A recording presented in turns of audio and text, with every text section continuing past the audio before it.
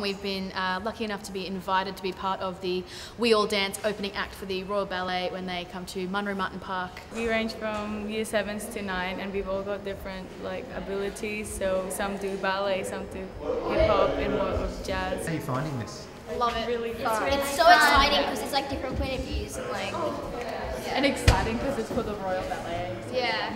We've never really done one of these types of dances. And are you excited about performing? Yes, really excited.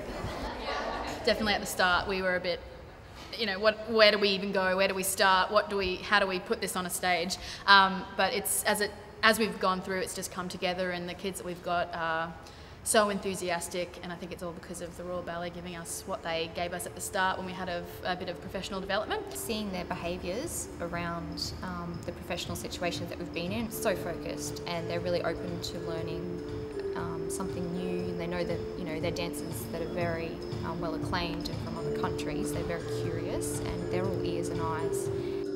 Just having two professional artists just say one thing and they go, oh yeah, and that's really beneficial for them as well.